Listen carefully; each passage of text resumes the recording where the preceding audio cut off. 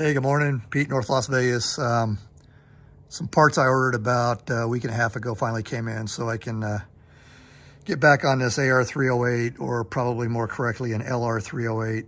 And as I've mentioned in other videos, this is not an AR10. It's a DPMS pattern, so therefore it cannot be an AR10, even though it does use quite a few AR10 pattern parts. Okay, so some of the issues were when I ordered this mount from American Defense directly, what they sent me was a blem. And I didn't order a blem. And what they did was they changed the part number around slightly to indicate that it's a blem. So, I mean, they weren't trying to hide anything. They made a mistake and sent me the wrong mount. And so that took a little bit of time, but what they ended up doing was sending me a brand new set of rings, because that was what the blem was. In the other videos I did, I showed the really bad machining on the ring that made it a blem. And like I said, since then they sent me 2 brand new rings. So that's issue number 1 that got straightened out. Okay, so the primary issue since the last time I did a couple of videos on this rifle was when I had it out test firing, it ran fine using a 308 commercial off-the-shelf stuff. It locked back, it fed, it ejected, it did everything well. The issue I had was with some old surplus NATO. And more often than not, it was not holding back on the last round. So the lower powered NATO, the way the rifle was originally set up during test firing, it didn't quite have enough gas to lock back on the last round. So, and that was with the rifle speed adjustable in the full open position. So what I discovered was that the gas tube that I used on this build was AR15 spec. It came in somewhere between 15.125, so 15 and an 1/8 inch long. And it wasn't quite 15 and a quarter, which is your larger size gas tube for AR-15. It came in somewhere in the middle. It was like 15.137, 138. So not quite 15 and an 1/8 and not quite 15 and a quarter. So on an AR-15, that's probably what you want. But for this build, no. And Wilson Combat Barrel said, you know, when I ordered it, it's rifle length. But apparently rifle length with a 308 is not quite the same as AR-15. So what I did was I did a bunch of research, and I found out that the Armalite, the AR spec, is 15.4 inches for the gas tube length, which all my measurements showed that will be the correct length for this rifle. So I'm getting ready to bust this down, and I'll show you the different length gas tubes in the rifle, and then I'm probably going to go with the 15.4, maybe the 15.5 that I ordered. So let's get this thing fully busted apart, and we'll show you what the different length gas tubes look like inside the receiver. Okay, so the gas tube on the length, or on the left, that's AR-15 spec. And like I said, that comes in between, I didn't do a real tight measurement on it, but it's coming in between 15 and an 1/8 and 15 and a quarter. The one in the middle and the one on the right, I just got from White Oak Armament, and they will make you a custom gas tube. So the one in the middle is Armalite spec at 15.4 inches. The one on the right is 15.5 inches. And you can see that the bubble flare on the end of the tubes, it's a little bit bigger and longer with the White Oak Armament than the one on the left that I purchased from Rifle Speed. So you got a little bit more bearing surface to fit inside the gas key of the bolt carrier. So anyway, I'm going to install these in the receiver and just mock them in, and I'll show you where they come in at on top of the receiver and where I think that they actually should be. And then I'm going to take my Wilson Combat BCG apart, and we'll slide just the carrier in and double check that at least the 15.4 is going to fit perfect without any kind of interference on the gas key. Okay, so this is the original AR-15 spec gas tube that I had installed in here. the first time I took the rifle out and test fired it. And like I was saying, I think that maybe this is not the problem, but I think it's contributing to the problem. I don't think that there's enough engagement on the end of this gas tube here with the gas key on the bolt carrier. The end of this gas tube should be more in the middle of the cam cutout in the receiver. So the end of this gas tube should be ending up right about here. So now I'm going to take the Armalite spec, the 15.4 inch gas tube, we'll install that, and you'll see that it's going to protrude further into the receiver and end up more towards the middle. And then I'll put the 15.5 in just for the heck of it. If there's no interference using the 15.5, I'll probably just stick that in here and save the 15.4 for maybe another build or as a spare gas tube.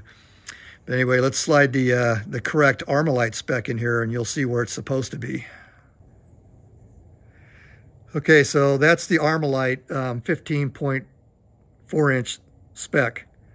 And you can see it ends up almost in the middle of the cam cutout, which is where it should be. Okay, I'm going to put the 15.5 in here. And then, like I said, I'm going to test fit both the 15.4 and 5 with the bolt carrier, make sure that there's no interference issues. Okay, so that's the 15.5, and you can see it looks like maybe just slightly further in past the center of the cam cutout. I don't know, that's pretty close to right in the middle. Okay, so let's get the BCG, I'll get the bolt out, and we'll start sliding the carrier in and out and see if this gas tube's going to slam into the back of the gas key. I may end up having to go with the Armalite spec 15.4. Okay, so this is the 15.5, which is a 1/10 of an inch bigger than the Armalite spec, but using this Wilson Combat bolt carrier, I can't feel any contact with the end of the gas tube inside the gas key of the bolt carrier, so I think we have plenty of clearance. And off camera, I slammed this thing really hard just to see if there was going to be any issues, and the gas tube did not shift position at all. I don't have the gas tube pinned in, but I was holding on to it with my fingers so I could see if it was moving at all, and it wasn't. So I think I'm going to run the 15.5 and then keep the 15.4 as a spare.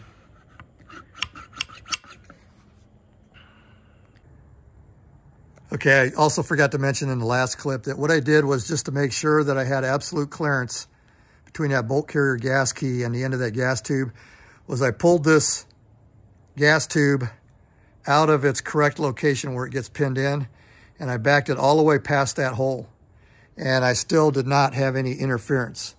So as far as the 15.5 on this build, I'm convinced that we're good to go with the slightly oversized gas tube. And the goal is to try to get as much gas as I can into that bolt carrier. Okay, so something else I forgot to mention about the gas tubes at the beginning of this section. The reason I had to go to white oak armament and get the correct Armalite spec is I could not find anybody making straight gas tubes at the correct length for an adjustable gas block. I was able to find 15.4 and 15.5 set up for a standard gas block, and that's the gas tubes that have the bend in them. But I could not find straight ones, so that's the reason for white oak armament. And also, when they sent me the two gas tubes, they included 3 pins to get it pinned in. So they give you 2 that you need for the 2 gas tubes, and then an extra one in case you need one. Okay, so the third thing that we're going to address here today, it's not a problem yet, but I can see where it might become one. And what I noticed on this particular build, and when I first put the rifle together, I just decided not to worry about it, but I've decided recently that I'm going to worry about it. This bolt carrier group, the back of this bolt carrier group, when you close these two halves up, it's supposed to come down and it's supposed to push this in off of the retainer pin. So as this receiver comes down and mates with the lower, it's supposed to take tension off of this retainer pin. And I'm trying to do it with one hand. It's just, okay, so when it comes down, it's supposed to move the buffer off the pin. I can't do it with one hand. These 308 buffer springs are a little stiffer than the AR-15s. When I close this up, you can see that I'm almost beyond halfway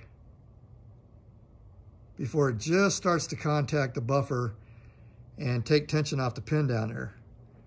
And I don't know if you're going to be able to see it move. You can see it move, but I mean, it's barely coming off that pin. So there's quite a few things that can cause this. Your receivers are out of spec. Your bolt carrier is a little bit too short. They didn't drill the hole correctly for the buffer retainer. It's sticking too far in, and probably a host of other issues that can cause this.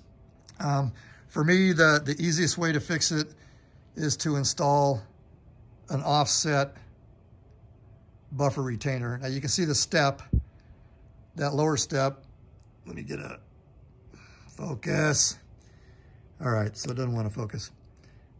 The lower step gets captured by the buffer tube, and you can see that the pin is offset onto the very edge, where the retainer on your mil spec, the pin sits right in the center. So by putting this offset in there, that allows the buffer to come out just a little bit more and allows more engagement with the BCG and keeps it off the retainer pin. Now this was the original buffer that I had in during testing, and I don't see any signs to where it was getting beat up or eaten up. And when you have this problem, it usually starts chewing up the very edge of the buffer. And that's when you know you've got this problem. And I don't really see this problem on this particular buffer. But like I said, that's too close for my liking. So I'm gonna pop the castle nut loose. I'm gonna back this off for a turn or two and put the offset in there.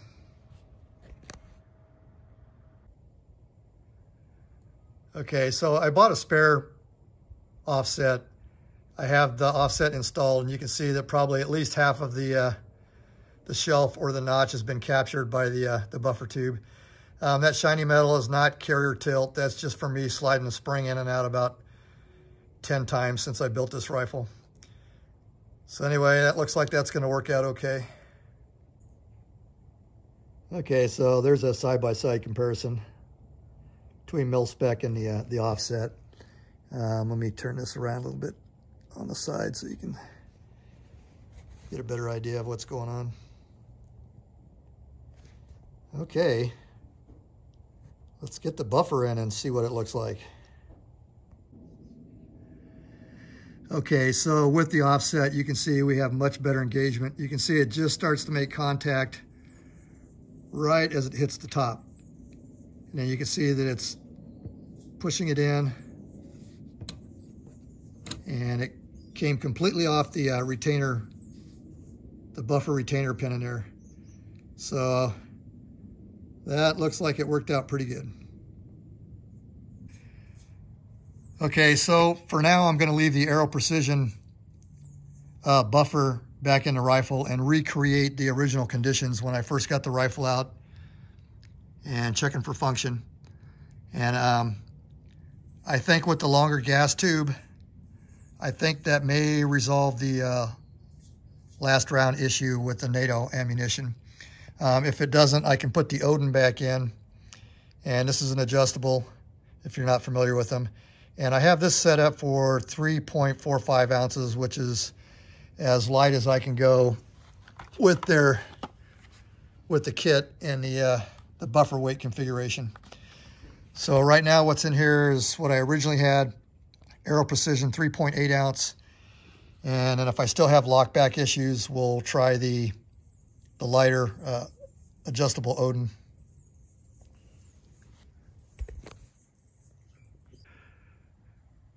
Okay, so one last thing I thought I'd share today is what I discovered is that the Wilson Combat and the Odin Works bolt carrier groups, they're identical.